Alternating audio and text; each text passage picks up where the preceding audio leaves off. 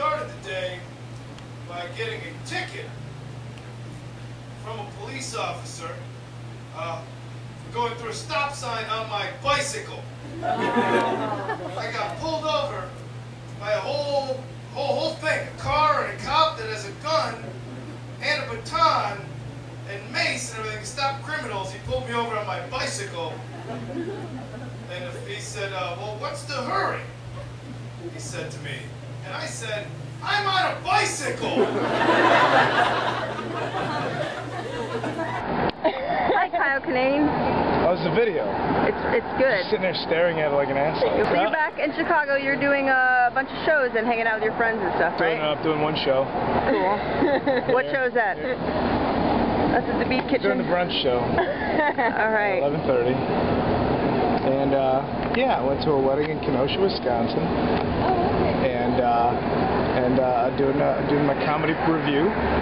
Cool. Comedy programming at the Beat Kitchen. I couldn't be happier. Went into work where I closed caption television that nobody should be watching in the first place. I guarantee that deaf people can ruin their lives just as equally as people that have hearing. I get to work, I find out I have to close caption pornography. Because by law, anything on television has to have closed captioning, including the Playboy channel. So I had to write down, ooh, right there, for 4 hours. Inevitably covering up the very reason you'd be watching pornography. Words. Who have you been hanging out with, and have you seen any shows since you got here? Did you have any fun like that? I stopped at the Globe last night. Oh, didn't yeah. recognize anybody except for David Angelo, who also doesn't live here. Wow. There's my other friend. Hey, what's up, Lacey? How's it going?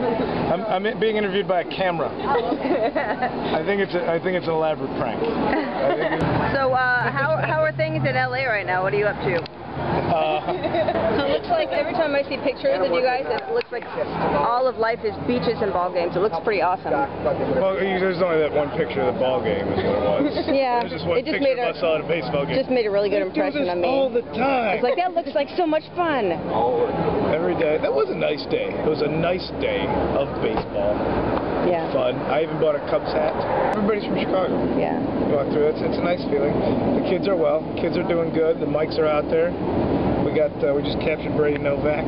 Yeah, that's what I heard. I do shows every night, and they go well, and I'm still not making any money. And it's getting pretty goddamn frustrating. Really? Well, that's 9 years. 9 years for free. Because people always... Nobody does anything for free for 9 years. Wow. People always say in Chicago, like, you just accept the fact that you're not doing it for money. Then they're like, you go to LA, that's where the industry is, that's where you make money. Is that a lie? After 9 years, I would like to pay a bill. One bill a month, and I can go, comedy's going to pay that bill. Yeah. It's hit or miss. It's been a shit career. Real bad choice. I don't recommend it to anybody. Anybody at open mics, quit. At least 4 or 5 times a week, maybe some of you work in an office, at least 4 or 5 times a week, I will push my rolling office chair back away from my desk and yell out, am I alive? So can you give us any hints about what jokes you're going to tell tonight? Oh, hey, about jokes about hating myself, jokes about not being happy with myself, jokes about not enjoying my life. There's one about Trader Joe's, and then some other stuff. How would I give it away? Girlfriend's gonna move in. Like, oh man, what are you gonna do with that bachelor lifestyle that you never had?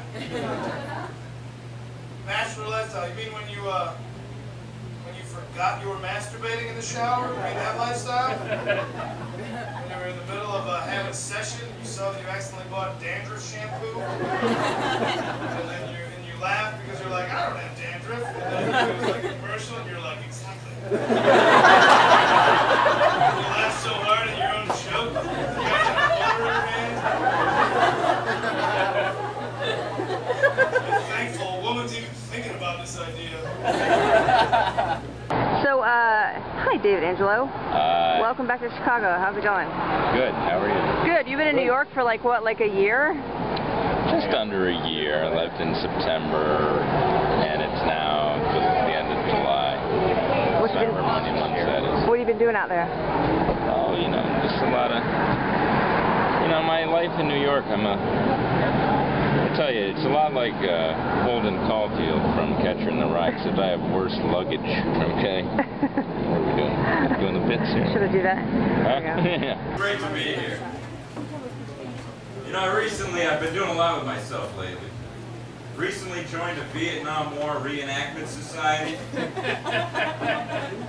That's a good one. We meet on college campuses, get stoned, and then apply for Canadian visas.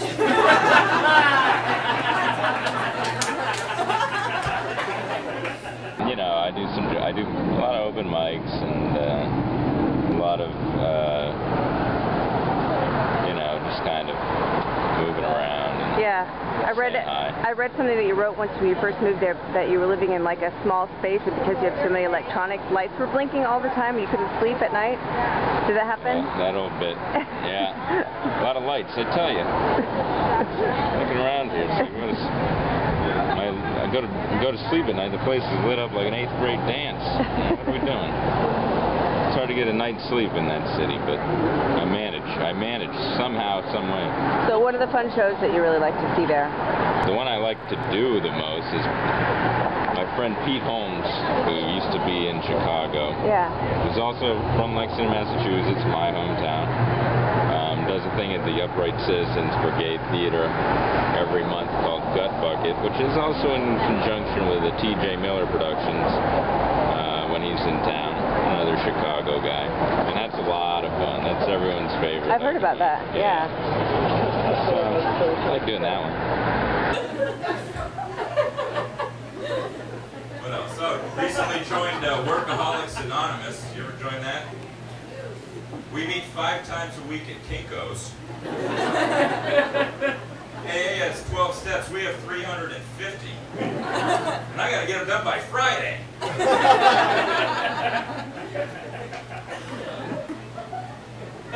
How is like New York stand-up different than Chicago stand-up? Besides the fact that there's like way more of it.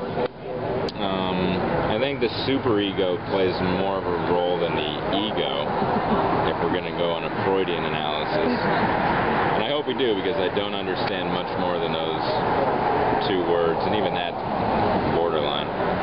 What do you miss most about Chicago? I don't know, the people, I think. There's some really great people in Chicago, and you know, it's nice to be able to do like a show like this, and it's not a hassle to get on. It's not like a big deal. And yeah. You can just, you know, there's no, it's not like broker, you know, out there it's like you're at a bazaar where you're trading, how can I help you for this and that, and yeah. You know, everything is constantly, you know, business. And I like kind of how laid back Chicago is. It's more just living than it is, you know, trying to fight for survival.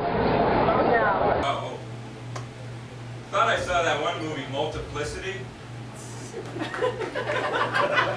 Turns out I just watched Beetlejuice 14 times.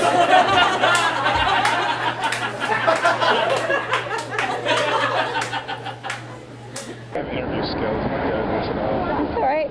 What's going on? I don't have editing skills, so you're going to look like shit anyway. Fair enough. This isn't really a camera, this is a squirt gun. It's just not, this is the longest gag ever. Not working very well. I'm still smelling this flower. I've been smelling this flower. You feel like we're tricking you. That's Oh, you got me.